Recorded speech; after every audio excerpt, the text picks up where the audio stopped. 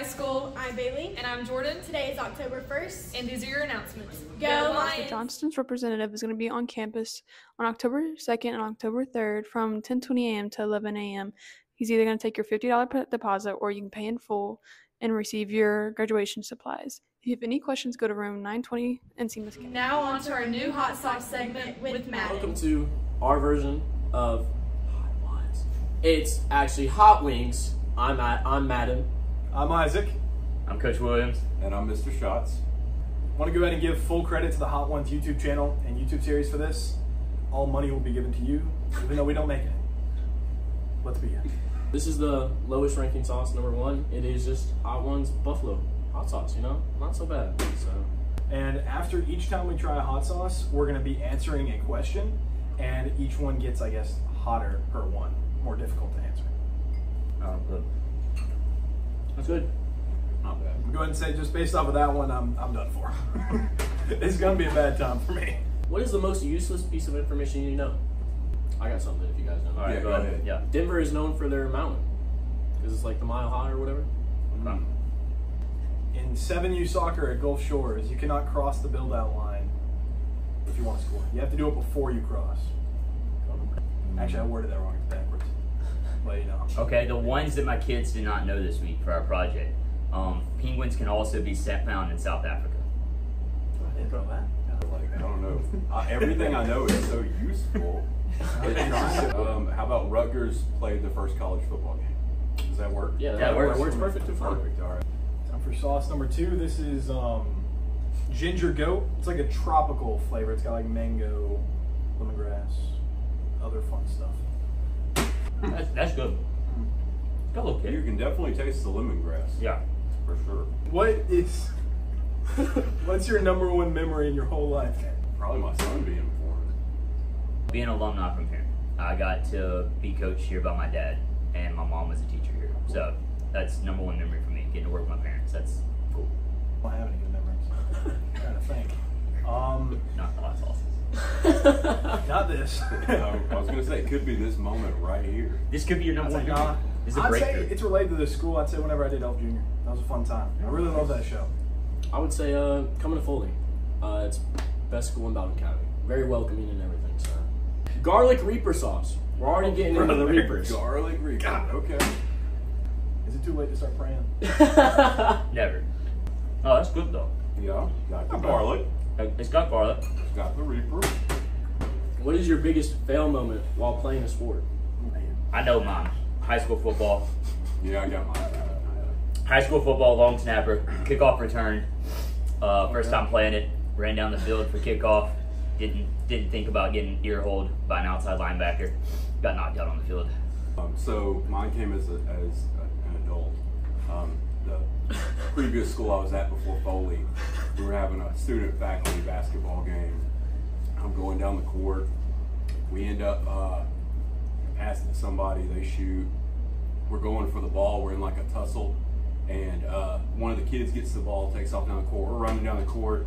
And I just happen to look at my hand, and my pinky is like sticking out to the side. Ooh.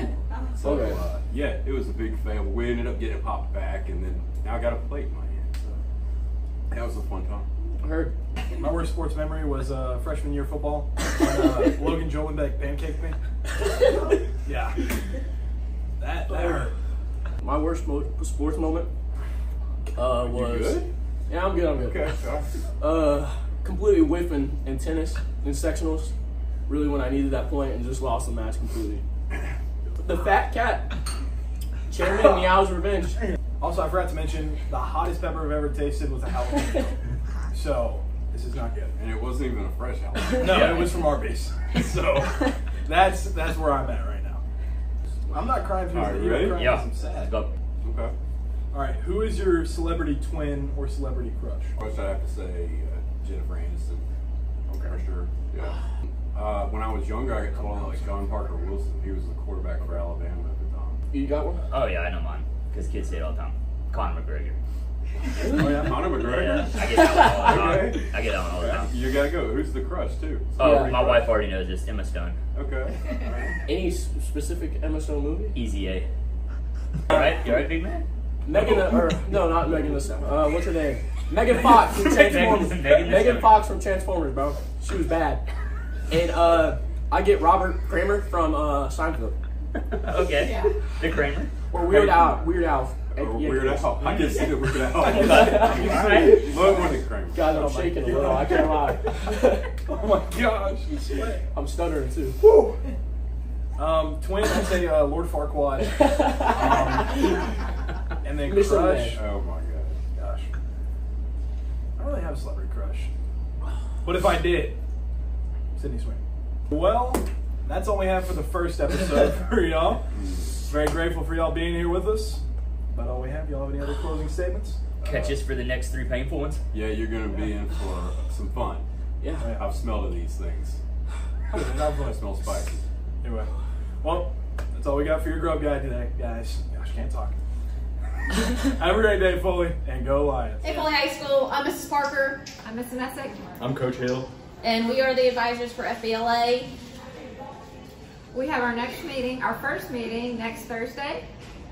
October 3rd. In my room, 307. Be there or be square. Now on to Rosie with more information on Silent Sky. Hey everyone, today I'm here with Mr. Wayne. He is our director of our upcoming theater production, Silent Sky. Can you tell me why you chose this production? Yeah, I've actually wanted to direct this play for a few years now, but I just, trying to figure out when was the right time to do it, when did I think I was ready, when did I think the students in my program are ready, and I just think that right now is a great time to tell this story. It's a cast of 5, but there are some things that, so it's a small set, but one of the big things is having a star field that is ever present throughout the whole show, and that's always kind of made me hesitant about doing this show because I'm like, how are we going to have stars? But thankfully our art department has helped us figure out a way to do that, and they have put together over 30 paper lanterns that are going to be used in the background as our stars for the production. Okay, and I know this must be very hard to produce, so can you tell me a little bit about your directing process? Yeah, so obviously this play is set in the early 1900s, which of course many of my students weren't even born, they were born in the 2000s, so we're even farther removed from the 1900s. And so that's always a task, a hard task of getting the students acclimated to, being of that historical time period. They have to wear things like corsets and uncomfortable shoes and long skirts. Also, they're all scientists, they're all astronomers, and they had to figure out, what some of the things that these characters are talking about. And so that's the important thing to me. My approach is always a very actor-centered approach. If the actors don't know what's going on, if the actors aren't invested in the story, invested in the world, then how's the audience going to be? So it's all about telling a story and creating a world on stage. That's the most important things to me as a director.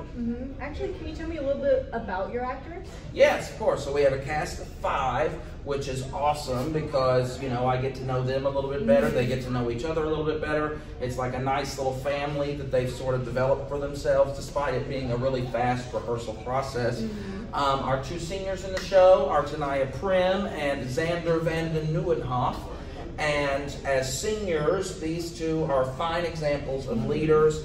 Tanaya's role requires a lot of strength, it requires a lot of confidence, and she does that beautifully. And then Xander's role of Peter, he's funny, he's at times very rude, his character, not Xander, and he does a wonderful job of making this character as real as it possibly can be. Obviously, Addison Newkirk, who's a junior, she is our leading lady, if you want to say that, because even though it's an ensemble show, but she's on stage the entire show, and so it is a huge task for any high schooler, and I think that she's doing a tremendous job of putting in the work and the time that's needed to carry out that role. Addie Beeman, who's a junior, she is so funny and so feisty as the character of Wilhelmina. And then we have Allison Funderburg, who's just a 10th grader, and she is doing a marvelous job of bringing a lot of strength and a lot of emotion to the role of Henrietta's sister, Margaret. Thank you for this. Make sure to come see the play. Oh yes, come see us October 7th through the 9th. Time for your locker room report. What's up, guys? I'm here with your locker room report. Good luck to your Lady Lions flag football team as they face Enterprise in Robertsdale tomorrow night at home. Now on to weather. What's up, guys? It's me, Pete. I'm back here with your weather. I'm sorry I missed last week. I had to take hurricane precautions, so I'm really sorry, guys. But this week, it's pretty chill outside. 88 your high today, 70s your low. I'll see you guys Thursday. Anniversary, first and foremost. No, she didn't. Then she forgot that the Creative Writing Club has officially started to take poetry, art, and short submissions for their annual magazine. Well, I'm so sorry. I can't remember every little thing. And how did it make you feel when she forgot that? Terrible. It feels like she's never emotionally available. If she really cared about me, she would have remembered that the deadline for the submissions is December 2nd, and that there's generous prizes for the top 3 entries in each category. I'm only human. I even left the QR code and link for submissions on her desk. In the same QR code that's posted on Mr. Key's door in room 801, but all she did was ignore it. Sign up here. Yours with me. Would you rather get paid to go to school or never go to school again? Never go to school again. Would you rather be able to fly or be able to teleport? Teleport. Okay. Detect every lie you hear or get away with every lie you tell? Probably detect every liar here because I feel like there's a lot and y'all aren't sneaky. For me, is every lie I tell, you know. Erase your worst memory or relive your best one? Relive my best one. Stuck in an endless day or an eternal night? Endless day, for sure. Okay.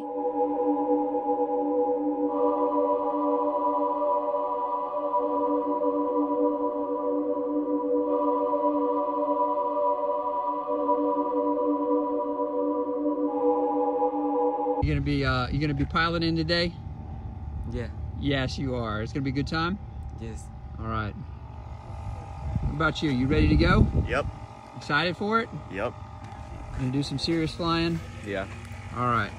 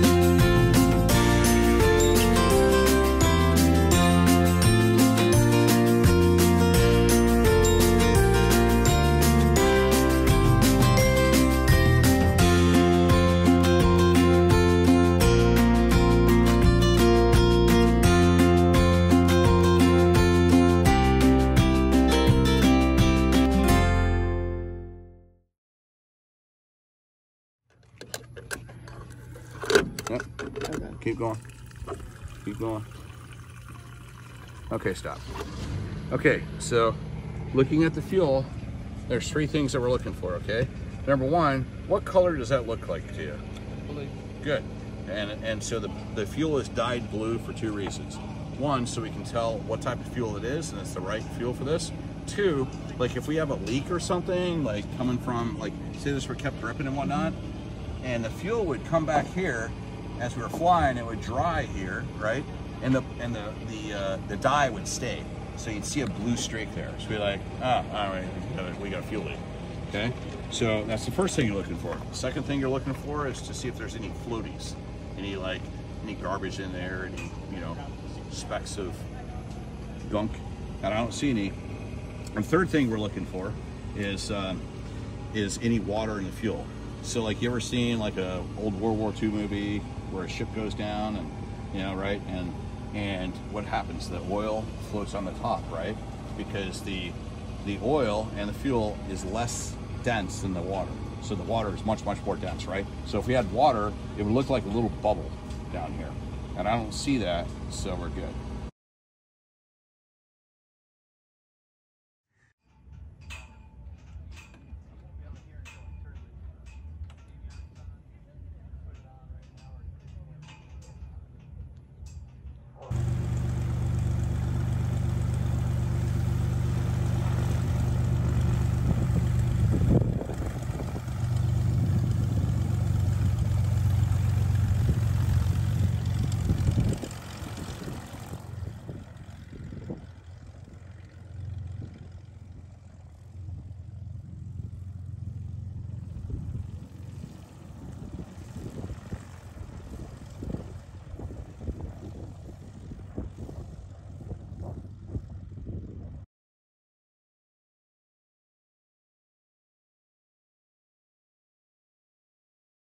360. Your head's going to, but did you have fun? I did. Okay.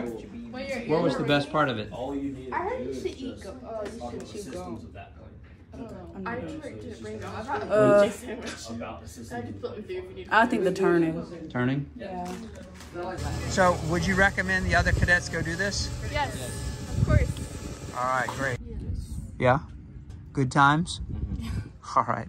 That's all for today, Foley High School. Have a great day and go Lions. To recite the Foley High School Creed. I am a Foley Lion.